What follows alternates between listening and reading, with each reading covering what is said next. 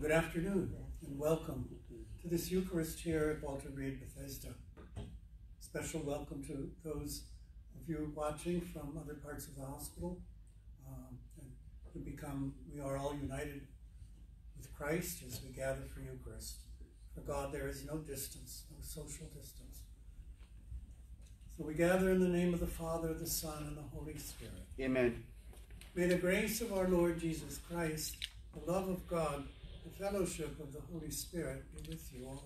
And with your spirit. And we turn to the God that is the source of all true peace, forgiveness, and reconciliation. We pray for ourselves and for those in need of healing and peace. Lord Jesus, you are the source of all true peace. Lord, have mercy. Lord, have mercy. Christ Jesus, you forgive us and send us to forgive one another. Christ, have mercy. Christ, have mercy. Lord Jesus, your desire is the harmony, peace, and reconciliation of all races, nations, social classes, and ways of life. Lord, have mercy. Lord, have mercy. May Almighty God have mercy on us. May God forgive our sins and bring us to everlasting life. Amen. We bow our heads in silent prayer.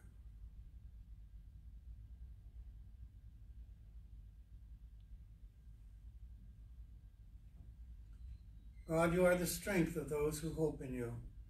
Hear our pleas. Without you, we can do nothing. Grant us always the help of your grace, so that in following your commands we may please you by our resolve and our deeds. We pray this through Jesus Christ, your Son, who lives and reigns with you and the Holy Spirit, one God, forever and ever. Amen. Amen. The first reading describes a very famous prophet from the Old Testament times and what he meant to the people. Our first reading is a reading from the book of Syria.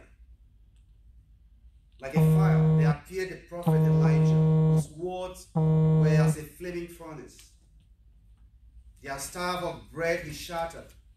In his zeal, he reduced them to straits. By the Lord's word, he shut up the heavens, and 3 times brought down fire. How awesome are you, Elijah, in your wondrous deeds, whose glory is equal to yours. You brought the dead man back to life from the netherworld by the will of the Lord.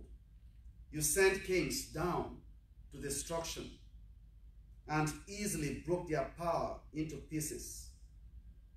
You brought down nobles from their beds of sickness. You heard threats at Sinai, at Horeb, avenging judgments. You anointed kings who should inflict vengeance, and a prophet as your successor. You were taken aloft in a whirlwind of fire, in a chariot with fiery horses. You were destined, it is written, in time to come, to put an end to wrath before the day of the Lord, to turn back the hearts of fathers towards their sons, and to re-establish the tribes of Jacob. Blessed is he who shall have seen you, and who falls asleep in your friendship. For we live only in our life, but after death our name will not be such. O Elijah, enveloped in the whirlwind. Then Elisha, filled with a 2-fold portion of your spirit, wrought many marvels by his mere word. During his lifetime he feared no one, nor was any man able to intimidate his will. Nothing was beyond his power. Beneath his flesh was brought back to life. In life he performed wonders, and after death, marvelous deeds. The word of the Lord. Thanks be to God. Our response to the psalm is, rejoice in the Lord, you just. Rejoice in the Lord, you just. The Lord is king. Let earth rejoice. Let the many isles be glad. Clouds and darkness are round about him. Justice and judgment are the foundation of his throne. Rejoice in the Lord, you just. Fire goes before him and consumes his foes round about. His lightnings illumine the world. The earth sees and trembles. Justice, rejoice in the Lord, you just. The mountains melt like wax before the Lord of all the earth. The heavens proclaim justice, and all peoples see his glory. Rejoice in the Lord, you just. All who worship graven things are put to shame, who glory in the things of naught. All gods are prostrate before him. Rejoice in the Lord, you just. Alleluia, alleluia, alleluia. Alleluia, alleluia, alleluia. You have received the spirit of adoption as sons, through which we cry, Abba, Father. Alleluia, alleluia, alleluia. The Lord be with you. And with your spirit. A reading from the Holy Gospel according to Matthew. Glory to you, Lord. Jesus said to his disciples, in praying, do not babble like the pagans, who think they will be heard because of their many words. Do not be like them. Your Father knows what you need before you ask him. So this is how you are to pray. Our Father, who art in heaven, hallowed be thy name. Thy kingdom come. Thy will be done, on earth as it is in heaven. Give us this day our daily bread. Forgive us our trespasses, as we forgive those who trespass against us. Lead us not into temptation, but deliver us from evil. If you forgive others their transgressions, your heavenly Father will forgive you. If you do not forgive others, neither will your Father forgive your transgressions. The Gospel of the Lord. Praise to you, Lord Jesus Christ.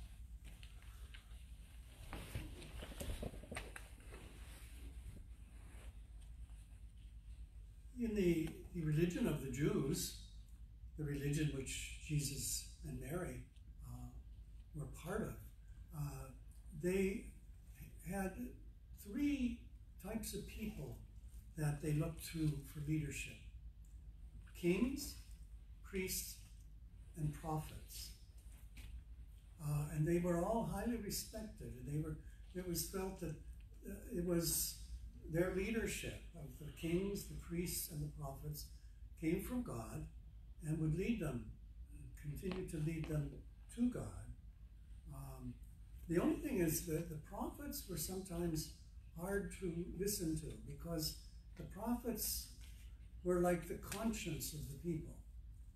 They were often reminding the people, not just of their obligations to the temple, or their obligations to pray, but it was reminding them of their obligations to one another, to take care of the poor, of the orphan, the widow, the stranger, to be fair in their dealings with one another, to bring justice and to bring peace instead of injustice, oppression, instead of violence. So the prophets were like the conscience. They're like our conscience, you know. Sometimes our conscience tells us things that we don't want to hear, but that we need to hear, because our conscience calls us back to the right path. Well, that's what the prophets were for the people in Jesus' tradition. And he tells us, prophets sometimes are hard to listen to because they are telling us difficult truths. Martin Luther King was in many ways a prophet when it came to the question of racial justice.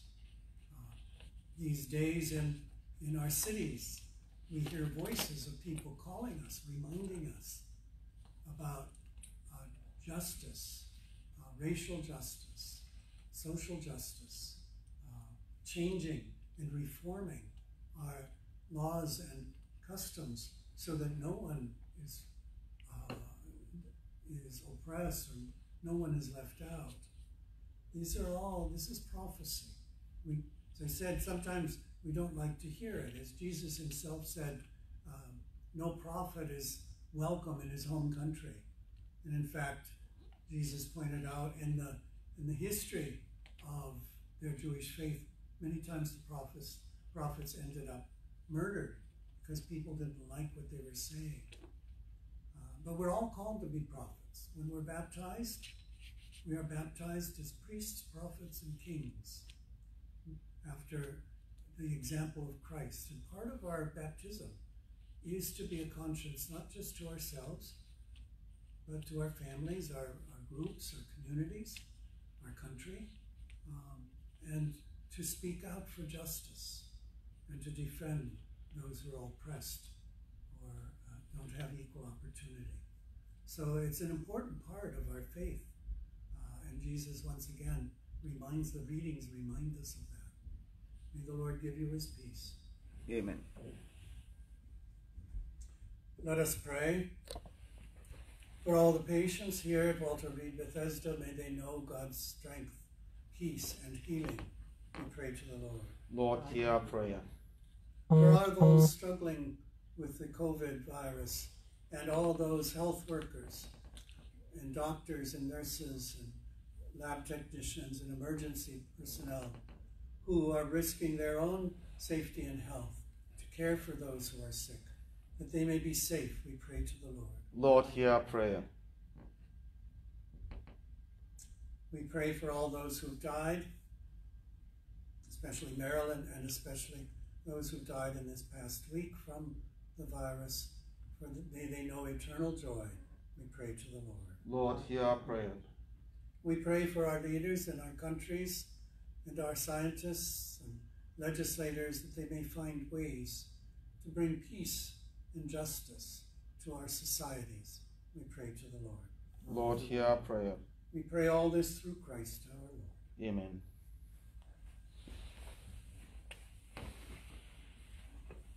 Blessed are you, Lord, God of all creation.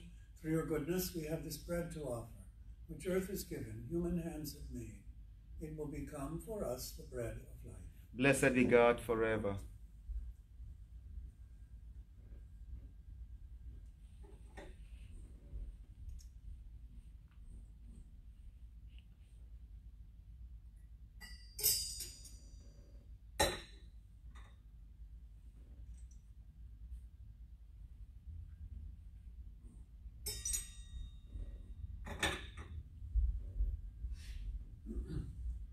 And blessed are you, Lord, God of all creation. Through your goodness we have this wine to offer, fruit of the vine, work of human hands. It will become our spiritual drink. Blessed be God forever.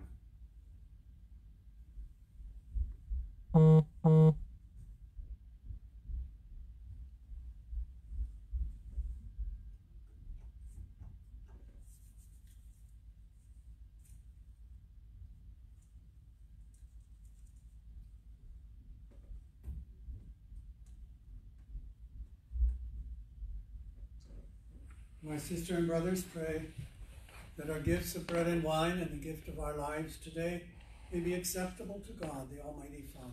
May the Lord accept the sacrifice at your hands for the praise and glory of his name, for our good and the good of his holy church. Amen. God, provide for the needs of our human nature, nourishing us with food and renewing us with your sacrament. Grant that the sustenance they provide may not fail us in body or in spirit. We We pray this through Christ our Lord. Amen. The Lord be with you. And with your spirit, Lift up your hearts. we lift them up to the Lord. And give thanks to the Lord our God. It is right and just. It is right and just, our duty, our salvation, always and everywhere to give you thanks, Father most holy, through your beloved Son, Jesus. Through him you made all things. You sent him as our Savior and Redeemer, incarnate by the Spirit and born of Mary. He fulfilled your will and gained for your holy people. He stretched out his hands as he endured his passion to break the bonds of death and reveal the resurrection. With the angels and saints and all creation, we praise you. Holy, holy, holy Lord, God of hosts, heaven and earth are full of your glory. Hosanna in the highest. Blessed is he who comes in the name of the Lord. Hosanna in the highest. You are holy, Lord, the fount of all holiness. Make holy these gifts by sending down your Spirit upon them like the dewfall, that they may become for us the body and blood of our Lord Jesus Christ. At the time he was betrayed and entered willingly into his passion, Jesus took bread, gave you thanks and praise, broke the bread, and gave it to his followers, saying, "Take this, all of you, and eat of it. This is my body, which will be given up for you."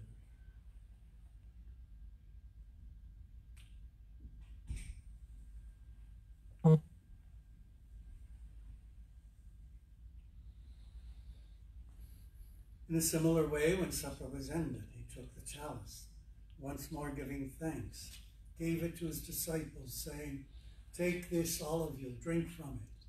This is the chalice of my blood, the blood of the new and eternal covenant. It will be poured out for you and for many for the forgiveness of sins. Do this in memory of me."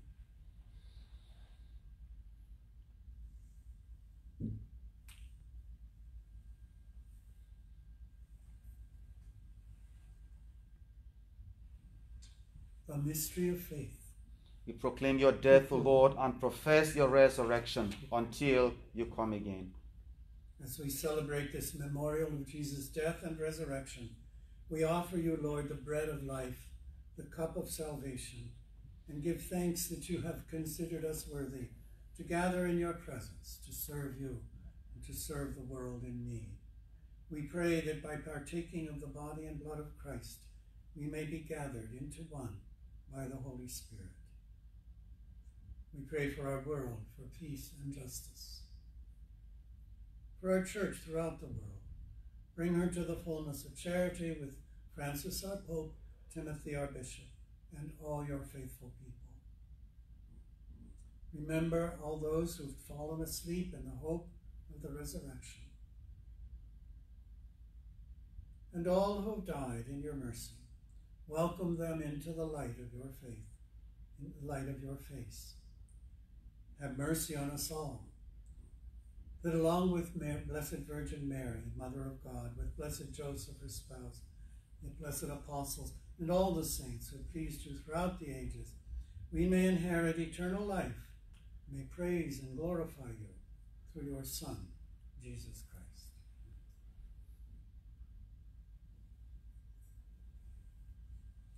Through him, with him, in him, O God, Almighty Father, in the unity of the Holy Spirit, all glory and honor is yours forever and ever. Amen.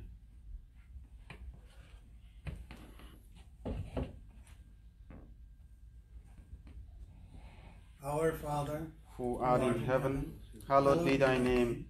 Thy kingdom come, thy will be done, on earth as it is in heaven. Give us this day our daily bread, and forgive us our trespasses, as we forgive those who trespass against us. And lead us not into temptation, but deliver us from evil. deliver us, Lord, from every evil. Grant us peace in our day. In your mercy, keep us free from sin, safe from all distress, as we wait in hope for the coming of our Savior, Jesus Christ. For the kingdom, the power, and the glory are yours now and forever. Amen. Lord Jesus Christ, you said to your followers, I leave you peace. My peace I give you. Look not on our sins, but on the faith of your people. Grant us the peace and unity of your kingdom, where you live forever and ever. Amen. May the peace of the risen Lord be with you all. And with your spirit. Please bring that peace to all you meet today. Lamb of God, you take away the sins of the world. Have mercy on us. Lamb of God, you take away the sins of the world. Have mercy on us. Lamb of God, you take away the sins of the world. Grant us peace.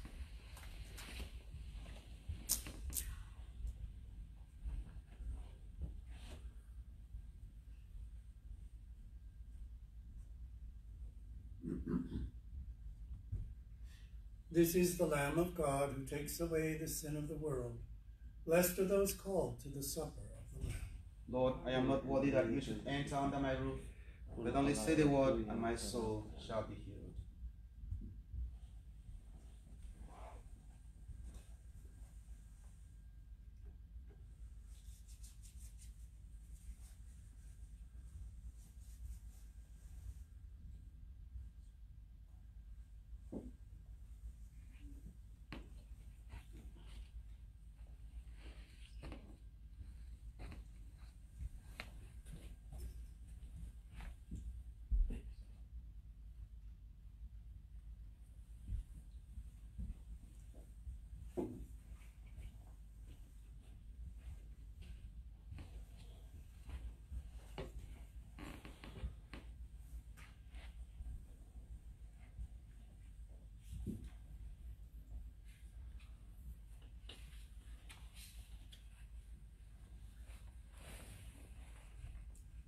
Blessed assurance, Jesus is mine. Oh, what a foretaste of glory divine, heir of salvation, purchase of God, born of his Spirit, washed in his blood.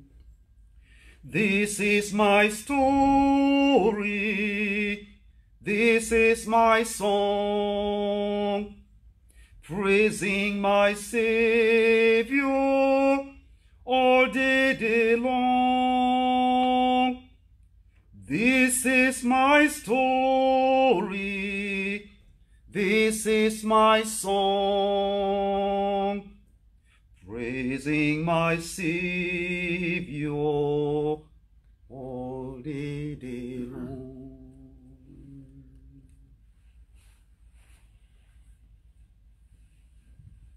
Let us pray.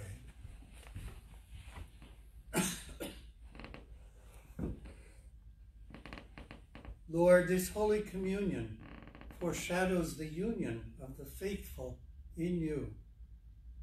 So may it bring about unity in your people through Christ our Lord. Amen. The Lord be with you. And with your spirit. May Almighty God bless you, Father, Son, and Holy Spirit. Amen. Let us go in peace to love and serve the Lord and the world in need. Thanks be to God. Thank you for being part of our Eucharist today. Thank you, Father. Oh, abide with me. Fast falls the eventide. Day darkness deepens. Lord, with me abide. When other help pass, fail, and comforts flee, help of the helpless who abide with me.